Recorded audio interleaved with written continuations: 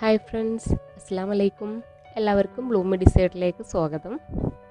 ഞാനിന്നിവിടെ എൻ്റെ വീട്ടിലുണ്ടായ തക്കാളി ചെടിയുടെ വിശേഷങ്ങളാണ് നിങ്ങളുമായിട്ട് പങ്കുവയ്ക്കാൻ പോകുന്നത്. തക്കാളി കൃഷിയും വിളവെടുപ്പും. കൃഷിയെന്ന് പറയുമ്പോൾ നിങ്ങൾ വല്ലാണ്ട് ഒരുപാട് വലിയൊരു ഏരിയയിൽ കുറേ ചെയ്ത കൃഷിയൊന്നുമല്ല. എനിക്കിവിടെ കിട്ടുന്ന ഒരു ചെറിയ കോമ്പൗണ്ടിനകത്തുള്ള ആ ഒരു സ്ഥലത്ത് എൻ്റെ പരിധിയിൽ വെച്ചിട്ട് ഞാൻ ചെയ്ത ചെറിയൊരു പരീക്ഷണമാണ്, ഒരു ആദ്യത്തെ അനുഭവമാണ്. അപ്പോൾ അതിൻ്റെ വിളവെടുപ്പും കാര്യങ്ങളും എനിക്കുണ്ടായ അനുഭവങ്ങളൊക്കെ നിങ്ങളോട് പങ്കുവയ്ക്കാമെന്ന് വിചാരിച്ച്.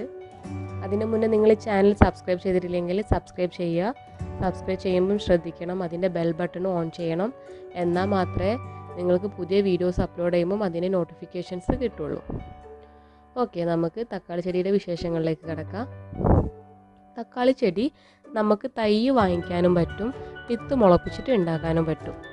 നമ്മൾ തക്കാളി ചെടീൻ്റെ വിളവിനെ ആ തൈ വാങ്ങിക്കുന്നതിലും വിത്തിനും വല്ലാണ്ട് ഡിപ്പെൻഡ് ചെയ്തിരിക്കുന്നുണ്ട്. കാരണം വാങ്ങുമ്പോൾ നല്ല ഇനം തൈ അല്ലെങ്കിൽ നല്ല ഇനം വിത്തിനെ തിരഞ്ഞെടുത്ത് വേണം നമ്മൾ ഉണ്ടാക്കാൻ.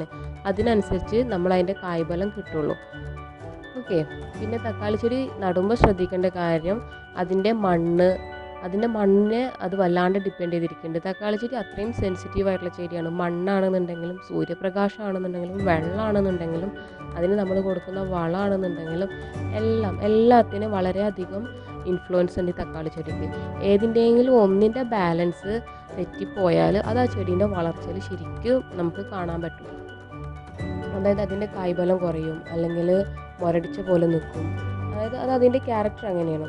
നമ്മൾ എന്താണോ കൊടുക്കുന്നത് അതിൻ്റെ റിസൾട്ട് പെട്ടെന്ന് കിട്ടുകയും ചെയ്യും. അപ്പോൾ നല്ല രീതിയിൽ കെയർ ചെയ്താൽ നമുക്ക് വളരെ പെട്ടെന്ന് നല്ല രീതിയിൽ റിസൾട്ട് കിട്ടുകയും ചെയ്യും. അത് തക്കാളി ചെടീൻ്റെ ഒരു പ്രത്യേകതയാണ്.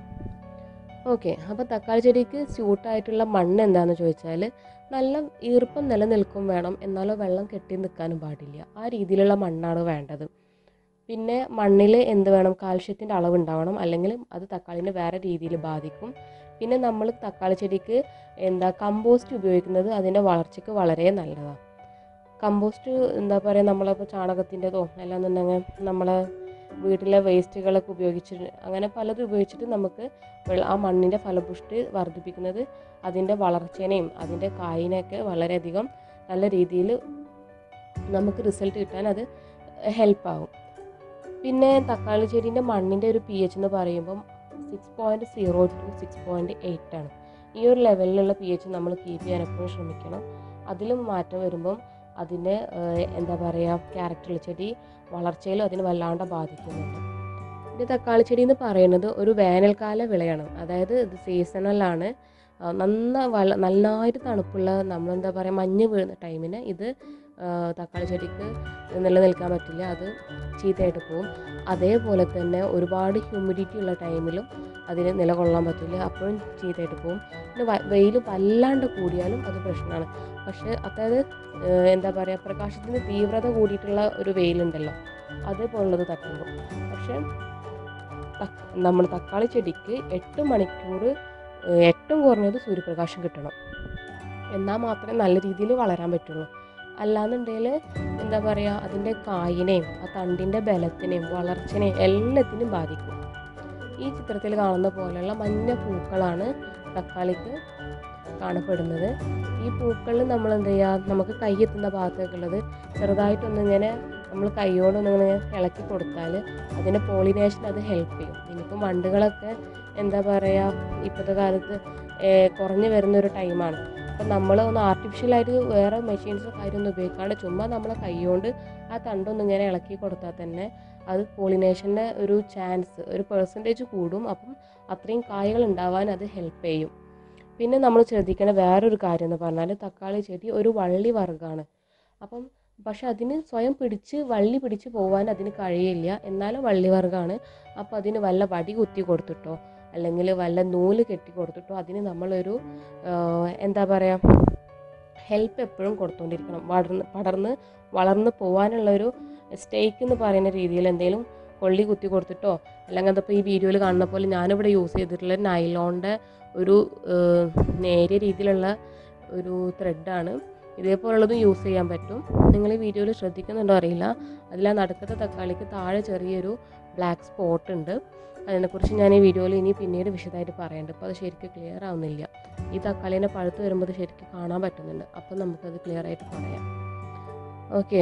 പിന്നെ തക്കാളി 2 വിധമുണ്ട്, ഇൻഡിറ്റർമിനേറ്റും ഡിറ്റർമിനേറ്റും.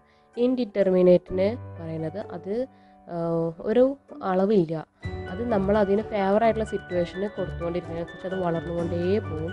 ആ രീതിയിലുള്ളതാണ് ഇൻഡിറ്റർമിനേറ്റ്. ഡിറ്റർമിനേറ്റ് എന്ന് പറഞ്ഞാൽ അതിനൊരു ലിമിറ്റ് ഉണ്ട്, ആ ഒരു ഹൈറ്റിലേ അത് വളരുള്ളൂ. അതിനെയാണ് ഡിറ്റർമിനേറ്റ് എന്ന് പറയുന്നത്. നമ്മളിനി എത്ര വളം കൊടുത്താലും ചെടി അതിനേക്കാളും വലുതാവില്ല.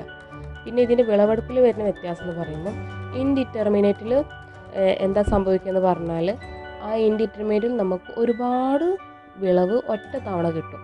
അതാണ് ഡിറ്റർമിനേറ്റിൻ്റെ പ്രത്യേകത. സെയിം ടൈം ഇൻഡിറ്റർമിനേറ്റ് ആകുമ്പോൾ എന്താ സംഭവിക്കുക പറഞ്ഞാൽ കുറേശ്ശെ ആയിട്ട് ഒരുപാട് കാലം നമുക്ക് വിളവ് കിട്ടും. അതായത് താഴത്തെ തക്കാളിയൊക്കെ പഴുത്ത് തുടങ്ങണുള്ളൂ എന്നുണ്ടെങ്കിലും ആ ചെടീൻ്റെ മേലെ അപ്പോഴും പൂക്കുന്നുണ്ടാവും. അതാണ് ഈ ഇൻഡിറ്റർമിനേറ്റും ഡിറ്റർമിനേറ്റും തമ്മിലുള്ള വ്യത്യാസം. പിന്നെ ഡിറ്റർമിനേറ്റിൽ വരുന്ന വെറൈറ്റീസ് ഏതൊക്കെ നോക്കിയാൽ റോമ ടൊമാറ്റോസ്, സാൻ മർസാനോ, ഇതൊക്കെയാണ് ഡിറ്റർമിനേറ്റിൽ വരുന്ന വെറൈറ്റീസ്. ഇൻഡിറ്റർമിനേറ്റിൽ വരുന്നത് ബീഫ് സ്റ്റീക്ക് എന്ന് പറഞ്ഞത് വലിയ ടൊമാറ്റോ ആണ്. നമ്മളൊരു കൈപ്പത്തിൻ്റെ അത്ര വരെ രീതിയിൽ അത് വലുതാവും. ആ ബീഫ് സ്റ്റീക്ക് എന്ന് പറയുന്നത് ബിഗ് ബോയ്, സൺഗോൾഡ് ഒരു ആവറേജ് ഒരു മീഡിയം സൈസ് ഉണ്ടാവുള്ളൂ സൺഗോൾഡ് കേട്ടോ.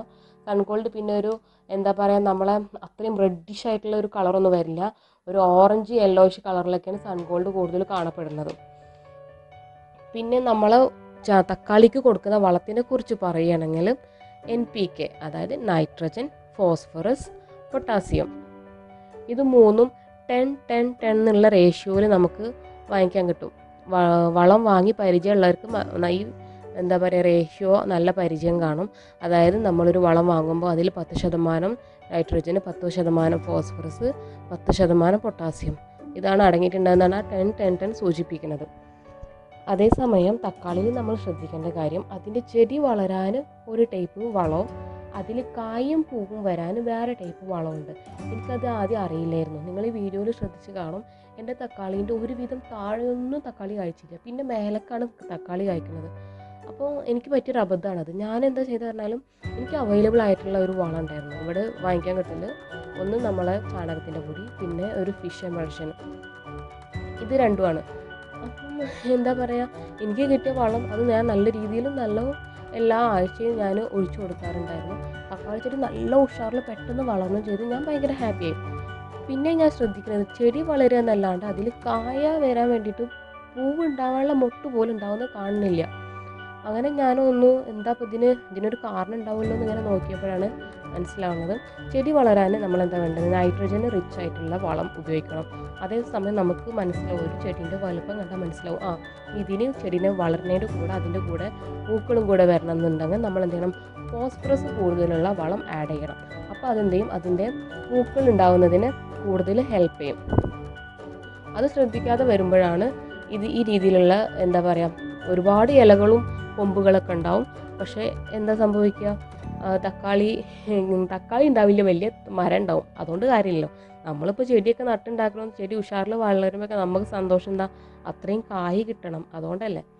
എൻ്റെ വീട്ടിലുള്ള ഒരേ ഒരു ഡിറ്റർമിനേറ്റ് തക്കാളി ആട്ടോ ഇപ്പോൾ ഈ വീഡിയോയിൽ കാണുന്നത്. ഇത് മാത്രമേ ഉള്ളൂ ഒരു പരിധിക്ക് വളർന്നത്, ബാക്കിയുള്ളതൊക്കെ വളർന്ന് പന്തലിച്ച് കിടക്കുന്നുണ്ടായിരുന്നു. പിന്നെ തക്കാളിയിൽ ശ്രദ്ധിക്കേണ്ട വേറൊരു കാര്യമാണ് ഈ NPK അല്ലാണ്ട് കാൽഷ്യത്തിൻ്റെ കുറവ് തക്കാളിയിൽ ഒരു രോഗം തന്നെ സൃഷ്ടിക്കും. ആ രോഗത്തിൻ്റെ പേരാണ് ഞാൻ നേരത്തെ പറഞ്ഞ ബ്ലോസം എൻഡ് റോട്ട്. ഞാൻ നേരത്തെ പറഞ്ഞില്ലേ, ഈ തക്കാളിൻ്റെ താഴെ ഒരു ബ്ലാക്ക് സ്പോട്ട് നിങ്ങൾ കണ്ടോ, ശ്രദ്ധിച്ചിരുന്നോന്ന്. അന്ന് ആ തക്കാളി അത്ര വലുതായിട്ടുണ്ടായിരുന്നില്ല, അതപ്പോൾ ആർക്കും അത്ര പെട്ടെന്ന് നോട്ടീസ് ചെയ്യാൻ പറ്റുന്നുണ്ടായിരുന്നില്ല. ആ തക്കാളി ഇപ്പോൾ വലുതായി ശരിക്കും കാണാൻ പറ്റാവുന്ന പരുവായിട്ടുണ്ട്.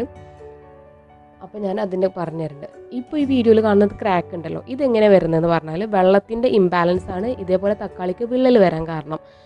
ഇത് ഇപ്പോൾ ഒരു നോമ്പിൻ്റെ ഒക്കെ ടൈമിനാണ്. അപ്പം നമ്മളെ ടൈമിലൊക്കെ ചെറിയ വ്യത്യാസം വരുന്ന ടൈമാണല്ലോ നോമ്പാകുമ്പോൾ. അപ്പോൾ എനിക്ക് കറക്റ്റ് ടൈമിന് വെള്ളമൊന്നും ഒഴിക്കാൻ പറ്റിയില്ല, ഇടയ്ക്ക് വാടുന്ന പോലെ സിറ്റുവേഷൻ വരുമ്പോഴാണ് വെള്ളം ഒഴിക്കാൻ പറ്റിയത്. അപ്പോൾ എന്താ സംഭവിക്കുകയെന്ന് വെച്ചാൽ ആ ടൈമിന് വെള്ളം കിട്ടുമ്പോൾ അതിൻ്റെ ഉള്ളിലെ പഴം നന്നായി വളരും, പക്ഷെ അതിൻ്റെ തൊലിക്ക് ആ സ്പീഡിൽ വളരാൻ പറ്റില്ല. ആ ടൈമിന് എന്താവും, തക്കാളി അതിൻ്റെ തൊലി എന്താവും ഇതേപോലെ ഓരോരോ ക്രാക്കിന് വിള്ളൽ വീണു പോകും. എൻ്റെ മിക്ക തക്കാളിക്കും സംഭവിച്ചിട്ടുണ്ട്. ആ നോമ്പിൽ വന്ന വെള്ളം നനയ്ക്കുന്നതിൽ അന്നൊരു വ്യത്യാസം എല്ലാ തക്കാളിനും ബാധിച്ചിട്ടുണ്ടായിരുന്നു. പിന്നെ നമ്മൾ നേരത്തെ വീഡിയോയിൽ ഒരു പുഴുവിനെ കാണിച്ചിട്ടുണ്ടായിരുന്നല്ലോ, അതേപോലെയുള്ള പുഴുക്കൾ. പിന്നെ എനിക്കിവിടെ മെയിനായിട്ട് പക്ഷികളുടെ ശല്യമാണ് കേട്ടോ ഉണ്ടായിട്ടുള്ളത്. ഒരു കുഞ്ഞു പക്ഷി വരും, അതിങ്ങനെ ചിറകടിച്ചുകൊണ്ട് നിൽക്കും. ആ നിൽപ്പിന് തന്നെ അത് ചെടിയിൽ എനിക്ക് തോന്നുന്നു തക്കാളി കൊത്തി തിന്നണോ അതോ അതിൻ്റെ പൂവാണോ കൊത്തി തിന്നണോ അറിയില്ല. എന്തോ മൂപ്പര് ഫുഡ് കഴിക്കാനാണ് വരുന്നത്. അതിൻ്റെ ശേഷമാണ് തക്കാളിയിലൊക്കെ ഈ ഓട്ട കാണുന്നത്. പച്ച തക്കാളി വരെ കൊത്തി തിന്നുണ്ടായിരുന്നു അവർ. പിന്നെ ഇവനുണ്ടായ കാരണം വലിയ കുഴപ്പമില്ല. എന്താ എൻ്റെ തത്തേ ഇതേപോലെ തക്കാളി ചീത്ത ആയാലൊക്കെ എന്തെയും മൂപ്പര് കണ്ട് കൊടുക്കും. മൂപ്പരും ഭയങ്കര ഹാപ്പി. നമുക്കും പിന്നെ വലിയൊരു വിഷമമില്ല. നമുക്കല്ലാന്നുണ്ടെങ്കിൽ വേറൊരാൾക്കൊരു ഉപകാരപ്പെടുന്നുണ്ടോ എന്നുള്ളല്ലോ ഒരു സമാധാനമുണ്ട്. അപ്പം തക്കാളിൻ്റെ വിളവെടുപ്പാണ് നിങ്ങളിപ്പോൾ കാണുന്നത്. പിന്നെ തക്കാളിയിൽ ശ്രദ്ധിക്കേണ്ട കാര്യം എന്താ, നമ്മൾ പൂക്കാൻ തുടങ്ങുമ്പം നമ്മൾ ഫിഷ് അമിനോ എന്ന് പറയണതില്ലേ, അത് സ്പ്രേ ചെയ്ത് കൊടുക്കുന്നത് കായ് പിടിക്കാൻ ഹെൽപ്പ് ചെയ്യും. അതേപോലെ കായ് പിടിക്കാൻ ഹെൽപ്പ് ചെയ്യുന്ന വേറൊരു കാര്യമാണ് നമ്മളെ വീട്ടിലൊക്കെ കാണുന്നതാണ് പഴത്തിൻ്റെ വേസ്റ്റ്. ആ പഴത്തിൻ്റെ വേസ്റ്റ് 2 ദിവസം എടുത്ത് വെച്ചിട്ട് ഒരുമിച്ച് ജ്യൂസ് ആക്കിയിട്ട് അത് ഒഴിച്ചു കൊടുക്കുക. പിന്നെ വേറെ നമുക്ക് സിമ്പിളായിട്ട് ചെയ്യാവുന്ന പൂ പിടിക്കാനുള്ള ഒരു മാർഗ്ഗമാണ് തൈര്. 2 ടീസ്പൂൺ തൈര് എടുത്തിട്ട് അത് സ്പ്രേ ചെയ്തിട്ട് 1 ലിറ്റർ വെള്ളത്തിൽ കലക്കിയിട്ട് സ്പ്രേ ചെയ്യുക. അതും കായ് പിടിക്കാൻ ഹെൽപ്പ് ചെയ്യും. ഈ ബ്ലോസം ആൻഡ് റോട്ട് ആട്ടോ നേരത്തെ നിങ്ങൾ കണ്ടത്. ഈ തക്കാളിക്കും എന്തോ ചെറിയൊരു കേടുണ്ടായിരുന്നു തോന്നുന്നു ഈ വീഡിയോയിൽ കാണുന്നത്. ഓക്കെ, നമുക്ക് ബ്ലോസം ആൻഡ് റോട്ട് എന്താണെന്ന് വിശദമായിട്ട് നോക്കാം. കാൽഷ്യത്തിൻ്റെ ഡെഫിഷ്യൻസി സിമ്പിളായിട്ട് പറയുന്നുണ്ടെങ്കിൽ അതന്നെ, അതായത് നമ്മളെ തക്കാളിയിൽ മണ്ണിന് കൊടുത്തിട്ടുള്ളതിലുള്ള കാൽഷ്യത്തിൻ്റെ ഡെഫിഷ്യൻസി കാരണം വരുന്ന അസുഖമാണ് ബ്ലോസം ആൻഡ് റോട്ട് എന്ന് പറയുന്നത്. ഇത് വന്നു കഴിഞ്ഞ് നമ്മൾ ചെറിയ രീതിയിൽ നമുക്ക് നോട്ട് ചെയ്യുന്നുണ്ടെന്നുണ്ടെങ്കിൽ, അതായത് ചെറുപ്പം നേരത്തെ പച്ചയാകുമ്പോൾ തന്നെ ഞാൻ അതിൽ ചെറിയ രീതിയിൽ കാണുന്നുണ്ടായിരുന്നു. ആ ടൈമിന് തന്നെ ഇതിന് വേണ്ട രീതിയിൽ ട്രീറ്റ്മെൻറ്റ് ചെയ്യാന്നുണ്ടെങ്കിൽ ബാക്കിയുള്ള തക്കാളികളെ വലിയ രീതിയിൽ ബാധിക്കാണ്ടേയും ആ ഉള്ളത് ഇത്രയും വലിയ മോശമാവാണ്ടൊക്കെ നമുക്ക് ശ്രദ്ധിക്കാവുന്നേ ഉള്ളൂ. അതിന് ചെയ്യുന്ന കാര്യം എന്തായിരുന്നാലും നമുക്ക് നാട്ടിൽ വാങ്ങിക്കാൻ കിട്ടുന്ന ഒരു കാര്യമാണ് ചുണ്ണാമ്പ് വാങ്ങിയിട്ട് 4 ടീസ്പൂൺ ചുണ്ണാമ്പ് 1 ബക്കറ്റ് വെള്ളത്തിൽ കലക്കുക. എന്നിട്ട് 1 കപ്പ് വെള്ളം ഒരു ചെടിക്ക് എന്നുള്ള രീതിയിൽ ഒഴിച്ചു കൊടുക്കുക. അപ്പം അതിലെ കാൽഷ്യത്തിൻ്റെ ഡെഫിഷ്യൻസി അതുകൊണ്ട് ശരിയായി കിട്ടും. കണ്ടില്ലേ, നമ്മൾ ഒന്നുകിൽ പക്ഷി അല്ലെങ്കിൽ പുഴു, ഇതിലേതോ ഒരാൾ പണി പറ്റിച്ചതാണ് ഇപ്പോൾ ഈ തക്കാളിക്ക് കാണുന്നത്. ഏതായാലും മെറ്റാൾക്ക് നല്ല കുശാല. ഞാൻ ഈ തക്കാളി പറിക്കുന്ന ദിവസമൊക്കെ അവന് ഭയങ്കര ഹാപ്പിയാണ്. ഈ തക്കാളിയുടെ കൂടിൻ്റെ അടുത്ത് പോകുമ്പം തന്നെ ഉണ്ട് തലോണ്ടൊരു ഡാൻസ് കളിക്കാനും. അതായത് മനസ്സിലായി എനിക്കുള്ള ഫുഡ് വരുന്നുണ്ട് എന്നുള്ള ഒരു സന്തോഷം ഇങ്ങനെ തലകൊണ്ട് ആട്ടി തല ഇങ്ങനെ ഇളക്കി കാണിക്കും. അത് കാണാൻ തന്നെ നല്ല രസമാണ്.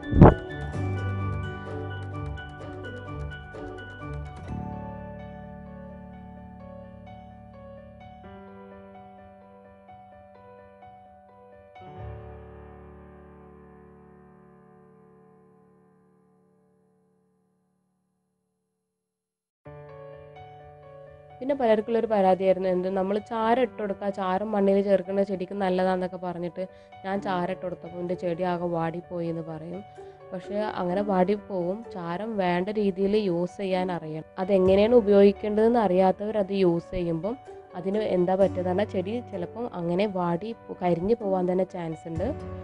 നമ്മൾ 1 കപ്പ് ചാരം, അതായത് ഒരു നോർമൽ മീഡിയം സൈസുള്ള നമ്മൾ വെള്ളമൊക്കെ എടുക്കുന്ന കപ്പിൽ, അതായത് നമ്മളിപ്പോൾ ബാത്റൂമിലൊക്കെ യൂസ് ചെയ്യുന്ന കപ്പില്ലേ അതേപോലത്തെ ഒരു കപ്പ്, അതേപോലെ 1 കപ്പ് ചാരം 1 ബക്കറ്റ് വെള്ളത്തിൽ കലക്കിയിട്ടുണ്ടെങ്കിൽ ഒരു ചെടിക്ക് 1 കപ്പ് വെള്ളം, അതായത് 1 ബക്കറ്റിൽ ഫുള്ള് 1 കപ്പ് ചാരം കലക്കുക. എന്നിട്ട് ആ കലക്കിയ വെള്ളത്തിൽ നിന്ന് 1 കപ്പ് വെള്ളം ഓരോ ചെടിക്ക് വീതം ഒഴിച്ചാൽ ആ തക്കാളിൻ്റെ ഫുൾ ലൈഫ് ടൈം, അതായത് അതിൻ്റെ ഒരു ലൈഫ് ടൈം ഫുള്ള് ആ ഒരൊറ്റ തവണ ഒഴിക്കുന്ന ചാരം മതിയാവും. നമ്മൾ ചെയ്യുന്ന അബദ്ധം എന്താ, നമ്മളെന്തെങ്കിലും ചാരം ബാക്കി ഉണ്ടെങ്കിൽ നമ്മളത് കൊണ്ടുപോയിട്ട് നമ്മുടെ ചെടീൻ്റെ മൂട്ടിൽ ഇട്ട് കൊടുക്കും. ആ ചെടിക്ക് നമ്മൾ വെള്ളമൊക്കെ നന്നായി ഒഴിച്ചു കൊടുക്കും. പക്ഷേ അങ്ങനെ ആകുമ്പോൾ എന്ത് പറ്റുന്നതെന്നാൽ ആ ചെടി പട്ട് ഉണങ്ങി പോകാൻ അത് ഇടവെക്കും.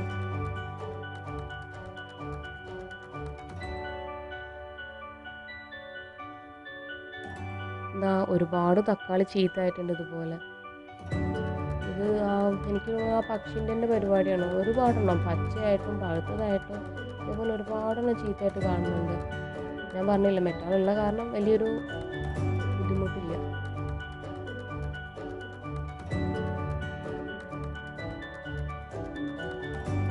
നോക്കിയിട്ട് ഇതാ തക്കാളി, ഇത് ഫസ്റ്റത്തെ വിളവെടുപ്പായിരുന്നേ. എന്നെ ഭയങ്കര ഹെൽപ്പ് ചെയ്യാൻ ഭയങ്കര ഇഷ്ടമാണ് ആൾക്ക്. പിന്നെ വേറൊരു കോമഡി ഉണ്ടായത് പറഞ്ഞാൽ, ഞാൻ ഇതേപോലെ ഇടയ്ക്ക് തക്കാളി ചീത്തയാണതൊക്കെ തത്തക്ക് കൊണ്ടു കൊടുക്കുന്നത് ദൂക്കുട്ടി കാണുന്നുണ്ടായിരുന്നു. ഒരു ദിവസം അവൾ എന്താ ചെയ്തത് പറഞ്ഞാൽ അവൾക്ക് കയ്യെത്തുന്നിടത്ത് തക്കാളി പഴുത്തപ്പോഴേ അതവൾ പറിച്ചിട്ട് ഇവിടെ പൂച്ചയുണ്ട്, പൂച്ചൻ്റെ കൂട്ട് കൊണ്ടുപോയിട്ട് എന്നിട്ട് പറയാൻ എന്ത് ദൂക്കുടി ചെയ്തതെന്ന് ചോദിച്ചപ്പോൾ വളരെ അത് അമ്മച്ചി പൂച്ചക്ക് ഫുഡ്. ഞാൻ പറഞ്ഞു പൂച്ചത് കഴിക്കില്ല, കുട്ടിക്ക് അറിയില്ലല്ലോ. അങ്ങനെ 2-3 തക്കാളി പൂച്ചക്കൂട്ടിൽ ഇട്ട് കൊടുത്തിട്ടുണ്ടായിരുന്നു അവൾ.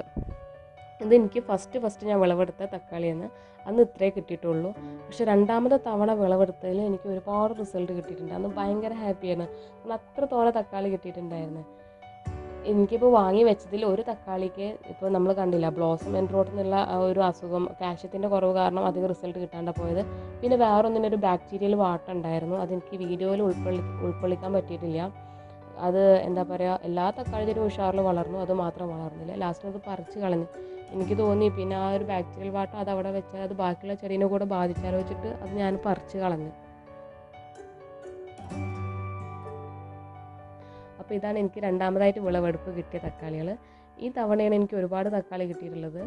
ഇതേ ദിവസം തന്നെ ഞാൻ വേറെയും വിളവെടുത്തിട്ടുണ്ടായിരുന്നു. അതായത് എൻ്റെ വീട്ടിലെ ചീര, പിന്നെ മല്ലിയില, പിന്നെ കറിവേപ്പ്, പിന്നെ ജർജിൽ, കിയാറ്, ഇതെല്ലാം ഈ തക്കാളി വിളവെടുത്തപ്പോൾ എനിക്ക് സന്തോഷം. പിന്നെ അന്ന് അതെല്ലാം വിളവെടുക്കാൻ വിചാരിച്ചു. കണ്ടില്ലേ, ചീരയൊക്കെ നല്ല ഉഷാറിലുണ്ടായിട്ടുണ്ട് കേട്ടോ ഇവിടെ. അപ്പോൾ നിങ്ങൾക്ക് ഈ വീഡിയോ ഇഷ്ടമായിട്ടുണ്ടെങ്കിൽ ലൈക്ക് ചെയ്യുക, കമൻറ്റ് ചെയ്യുക. പിന്നെ ആർക്കെങ്കിലും ഇത് സജസ്റ്റ് ചെയ്യണം തോന്നുന്നുണ്ടെങ്കിൽ ഇതിൻ്റെ ലിങ്ക് അവർക്ക് ഷെയർ ചെയ്യുക. ഓക്കെ, അപ്പോൾ എല്ലാവർക്കും വീഡിയോ കണ്ടതിന് താങ്ക് യു ഫോർ വാച്ചിങ്. അസ്സലാമു അലൈക്കും.